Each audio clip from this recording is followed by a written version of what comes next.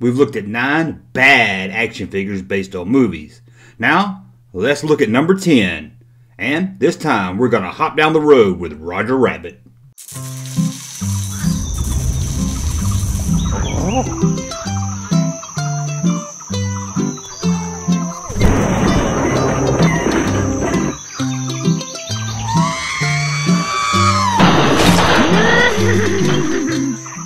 Welcome back to the Junk Room, everybody. It's me, the Junkman, coming back at you with a pocket full of carrots. At least that's what I told her.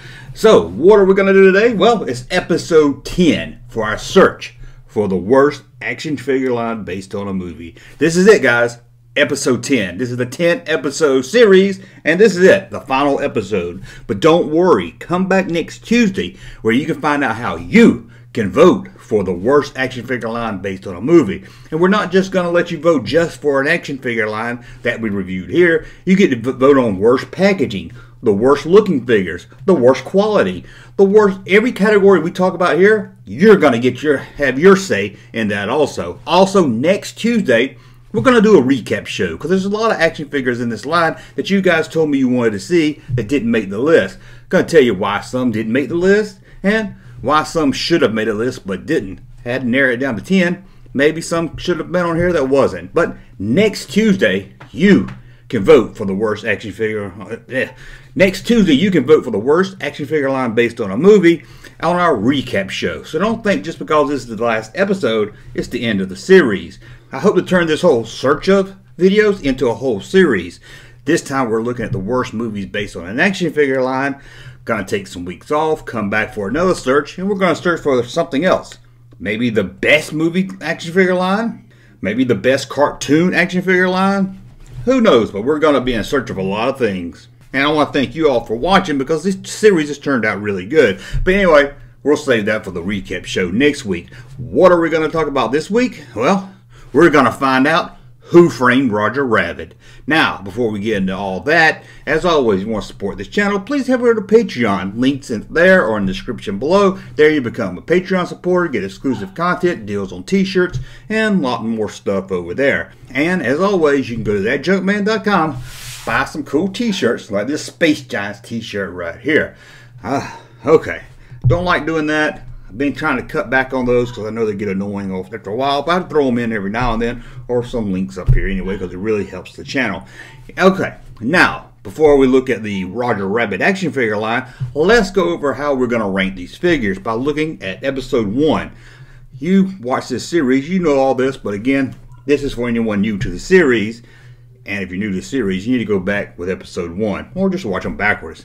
So now, here I am again from episode 1 explaining how we're going to do this series. First up, we're going to look at the look of the action figure. Does the action figure look like what we see in the movie? Do they dress the same? Does it look like the actors that the film's based on?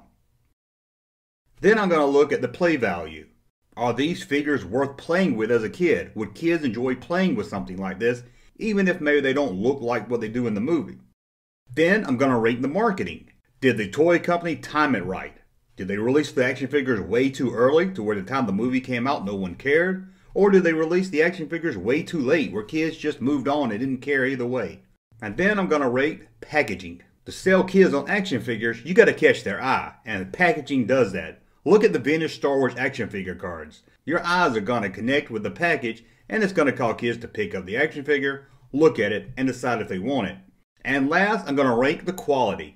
Do these figures hold up? Sure, we can all buy an action figure and stand it up somewhere, and it would last for a couple of years. But does it stand up to kids throwing them off dressers and against the wall? Thank you, Junkman. That's how we're going to rank this series. Fun, right? And something else I failed to mention the last couple episodes, if you're new to the series, we're only looking at lines that have 4 or more action figures in the line. We're also looking at stuff from pre-2000, 80s, 90s mostly. Now, anyway, all out of the way, let's look at the Roger Rabbit line.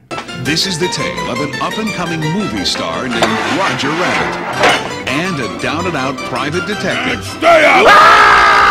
named Eddie Valiant. Ooga booga! Every moment they were together was a new adventure in trouble. Hide me, Eddie! Please! In 1988, Back to the Future director Robert Zemeckis blended real life with the cartoon world and asked the question of the year, who framed Roger Rabbit? The movie was released in June and will become the second biggest film of the year, making over $300 million worldwide on a $50 million budget. The film not only blended the human world and the cartoon world perfectly, it also blended the dark adult story that would appeal to kids also. To help kids reenact the movie at home, the studio turned to toy company video game maker LJN. Who framed Roger Rabbit? Now, Rainbow Company LJN released two different lines of toys. The action figure line and the Bend-Ems line. You know Bend-Ems. The plastic ones with a wire inside that you can kind of move and pose and everything. Everybody loves Bend-Ems, right? Need to do a Star Wars Bend-Em episode. Anyway, we're not going to look at the Bend-Ems. We're going to look at the action figures because this isn't a search for the worst Bend-Em action figure line. So we're just going to focus on the action figures, which there are only 4 of. Now, let's go to the first category, the look. Did they get the look right? Does this look like something you see in the film? Does it look like what the actors did in the movie? Well, let's take a look. Well, I can say this. Roger Rabbit does look like Roger Rabbit. The Weasel isn't bad either. But once again, like some of the lines we've looked at, it's the humans that look bad in this line, although there are only 2. Eddie was played by Bob Hoskins, and the action figure really doesn't look like him, except maybe dressed the same. But even worse than the Eddie figure is the Judge Doom. It looks more like a cartoon version of Judge Doom than what we see in the film. As for the overall look, the figures just look stiff and boring. They almost look like the Bend-Em figures LJN also released. It's hard at times to tell them apart. So, out of the 5-star ranking, how are we going to rank the look of these figures? Well, we're going to give the Roger Rabbit line 2 out of 5 stars. Saved only by those 2 cartoon figures. It's really hard to give a ranking when you only have 4 figures. 2 bad ones and 2 good ones, or at least okay ones. Now that we've got the look out of the way, let's talk about the play value. Are these fun to play with? Do they come with accessories and ships and playsets and everything to make this a fun line for kids? Let's take a look. Well, they do come with accessories, if you want to call them that. If you call small handcuffs, a bird, and a cane good accessories, then you might like the line. But it really doesn't add much play value to the line. There was a car release for Roger Rabbit to sit in, which is a little bit more fun. But there's really not much fun to the action figure line here. Maybe if you had more than one action figure in the line, you could have fun playing together. But if you were just starting to collect this line, it wasn't really much fun at all. As I said, they do come with accessories, but these accessories really don't add much to the toy line. Maybe if the line has some button to make them kick or punch, it could have helped out a lot more. So, out of the 5-star ranking, let's rank the play value of these figures. We're going to give the Roger Rabbit play value 2 out of 5 stars. So we looked at that. Now let's go on to the packaging. This is something toy companies should get right because that's what you want. You want kids' attention in the store. When they walk down the toy aisle, seeing all the other great toys out there, you want to make sure their eyes catches the toys that you want to sell. So, did LJN do good at getting kids to notice the Roger Rabbit toys? Let's take a look. The title is clearly seen. That's really good. But the big font calling the action figures Animates is a little confusing. I mean, what are Animates?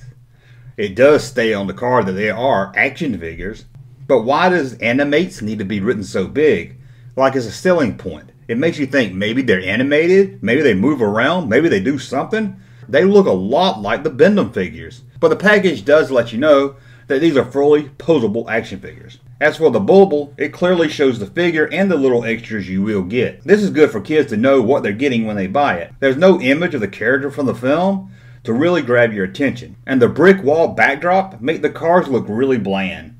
The back of the card isn't much better. It does show the toy line, but that's about it. There's no information about the movie or the character you might be buying. So let's rank the packages of these figures out of 5 stars. What are we going to give it? The packaging of the Who Framed Roger Rabbit action figure line is going to get 2 out of 5 stars. We're on a roll here, 2, 2, and 2. Now we're going to look at marketing, something easy for the toy company to get. And I'm going to stress this again because I seem like I have to say it in every video. And if I don't, someone comments about it. If you get a high score in the marketing, it doesn't have the same value as a high score in the look or the play value because marketing is so easy to get right. All you really need to do is release it within the time frame of the movie and have a little promotion on TV and stuff to help out also. So if this one gets a high rating, it doesn't hold the same value as the look or the play value. But if it gets a low rating, that weighs in a lot more on the final vote. So let's look at the marketing. Well, they did get the release time right. It was released a few weeks before the film. However, I could find no real promotion for this, no toy commercials. It seems LJN does very little toy commercials for their lines. There's really not much I can add here. They released the figures a few weeks before the film, and that's about it. It seems a movie like this would have gotten a bigger push. It's not like this was a surprise hit of the year and no one expected kids to love it or want toys from it. It seems like the LJNers just thought this was going to be a big flop and threw some toys out there really quick to make some money. So let's rank the Roger Rabbit line out of the 5-star system. And the marketing for the Roger Rabbit line gets a 3 out of 5 stars. There's really no marketing other than the time of the release, so that's why it gets a 3. Horrible, horrible. I could see giving this a 4, but it just seems like with a movie this big, there should have been a lot more push to get those sales. And again, maybe people didn't know how big this movie was going to be, but I don't think people really thought it was going to be a flop. So they really should have put more into the marketing. That's why I gave it a 3 instead of a 4. But how's the quality? Do these toys hold up when you throw them at your little brother's head? Let's take a look. Well, these here are pretty good. This is the one I really have less to say about. If you throw it against the wall, it's probably going to break. They're cheap plastic, like a lot of the LGN toys. They crack really easy, but overall, just normal play, they'll be okay. Really, I can't add much more to this. It's okay. Like I said, you can play with it in your room, but as long as you're not throwing it around, you'll be okay. So let's rank the quality of the Roger Rabbit line. Out of the 5 stars, we're going to give the quality a 4 out of 5 stars. Man, this has been a fast video this week, hasn't it? Well, there's only 4 figures in here, so not like we can spend much time talking about each figure. And it's such a basic, boring line, there's not really much you can add. I mean, it's not one of those lines that are so bad or so ugly that I can make fun of and talk about how bad it is. And it's not good either, so I can't sit here and talk about how good it is. So it's just a blah line. But let's give it a final score. This line is nothing special. It's boring and it's bland. And that's why it's so bad. This movie was so fun. It had so much energy. This line should have been much better. It needed special features, more play value, play sets, cards, and most of all, it needed a Jessica Rabbit action figure. How do you do an action figure line of Who Framed Roger Rabbit with no Jessica Rabbit? The look of the cartoon characters, the 2 of them, they look good, but that's easy to get right. The human characters seem like something just thrown together real fast to put in the market. Again, the play value is really lacking.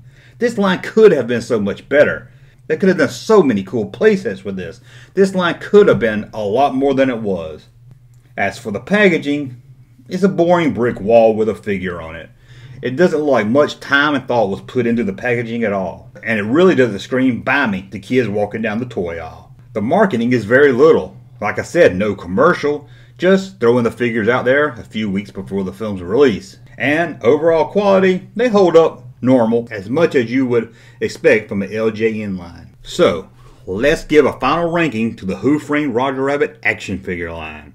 Out of the 5-star system, we're going to give this line 2 out of 5 stars. 2. That's right, 2 stars. I could easily maybe push myself to giving this a 3 if it had a little bit more play value. And what really hurts this line is how good it should have been. Can you imagine a playset with this line? You could have the movie studio playset, the detective office playset, or maybe just a street playset with all the old-timey looking buildings. And you could have so much play features. I mean, the cartoons were so animated. You had so much you could do with this line. And no, LJN just said, let's throw some rubber ones out there and some plastic ones out there and be done with it. Makes no sense at all. I don't understand. This could have been one of the best toy lines of the year, for sure. And they failed at that. So that's a look at the Roger Rabbit line. And this is the end of our search for the worst action figure line based on a movie. So, did we find it? Was this the worst? Or have we already looked at the worst? Well, I'm going to give you a chance. Like I said, come back next Tuesday where I'm going to do a recap show and tell you how you can vote for the worst action figure line ever based on a movie. And not only will you be voting for the worst action figure line, you'll be voting for the worst of each category. It's going to be a lot of fun. Can't wait to see what you guys say. And don't forget, also in the recap show, we're going to go over some other bad toy lines that should have made the list.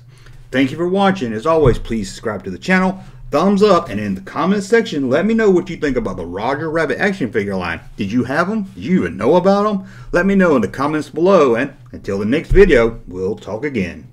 Thank you, sir, for that unsolicited testimony.